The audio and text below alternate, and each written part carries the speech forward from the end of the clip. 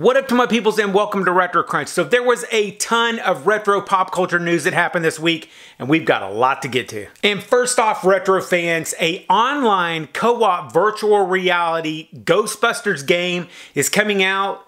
Just from the first looks of this game, I really am excited for this and I want to see more on what it's going to look like. I don't own a VR headset, well, because I'm kind of old school, but if they're going to start putting out games like this in VR, I might just have to go out and pick up this game and maybe like an Oculus headset to go with it. By the way, since we're on the subject, if you know some other retro type games that you can play in virtual reality, go ahead and post them down below. I have a lot of retro fans that watch this and they might want to know some of the other games that they could pick up. Then next up, I want to real quick give a shout out to my Retro Days buddy, Tony Great. He has a new book that's titled Tommy and the Order of Cosmic Champions that's going to be coming out in bookstores in October. If you're into 80s sci-fi and fantasy nostalgia or love like He-Man and Conan the Barbarian, this book is something that I think you'll really love. It's up for pre-order right now and I'll link to where you can buy it in the description. Then for those that like Garbage Pail Kids or that might like or hate Madballs,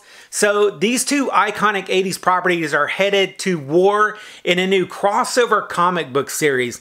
The title of the comic book is going to be called Madballs versus Garbage Pail Kids, and issue number 1 is going to be coming out in July. And in some gaming news, according to a German Lego fan site, Promo Bricks, Lego's making a Atari VCS Lego set that's going to celebrate the 40th and 45th anniversary of one of the greatest gaming consoles ever made. Come on. Atari VCS 2600. The site says that the price is going to be about $199 US, but if you want to learn more on when it might possibly be releasing, I'll link down below to the article so you can find out more. All right, now let's move on to our retro movie and TV news that we have for this week. First up, just a quick update. According to Deadline.com, Amazon is actually leading the bidding war to acquire the rights to make a Voltron movie. There are a few companies that are trying to win the rights, but Amazon, they have really deep pockets, so they could definitely end up winning the rights to this movie. But if I hear any more about it, I'll let y'all know. The next, some of y'all might remember the popular book, Are You There, God? It's Me, Margaret. So this was a book that was written by Judy Blume,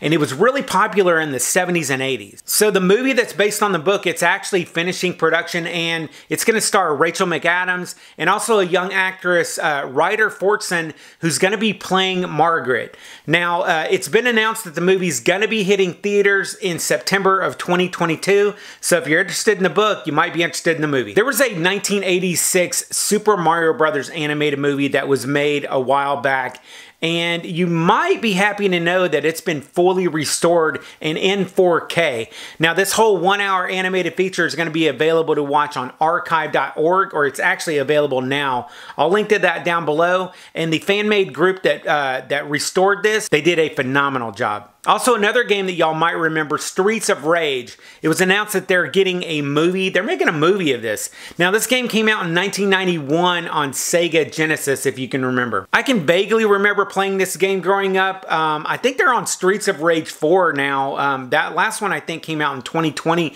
But if you're a fan of the game, you'll probably enjoy playing the game again and then maybe going and watching the movie. Then Michael Jordan. We all know of the Jordan 1s and that Jumpman emblem that made Michael's shoe synonymous with Nike. There's a biopic that's being made about how Nike and Michael Jordan first created the collaboration that really put Nike on the map as the greatest shoe company of the world. It's going to star Matt Damon and Ben Affleck, and for that alone, my curiosity is really, really piqued. Also, I can't wait to see who they're going to have play Michael Jordan. And then I have 3 more bits of news that I want to go over real quick. The 80s group Menudo is getting a documentary series called Forever Young.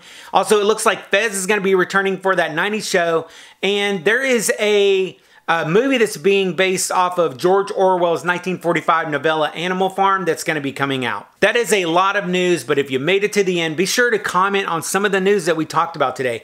Plus, be sure to share this video out with your friends. Finally, if you're into retro news and nostalgia stuff from back in the day, I'll see you in the next video. I'll catch you on the flip side, and remember, if it ain't retro, it ain't worth watching.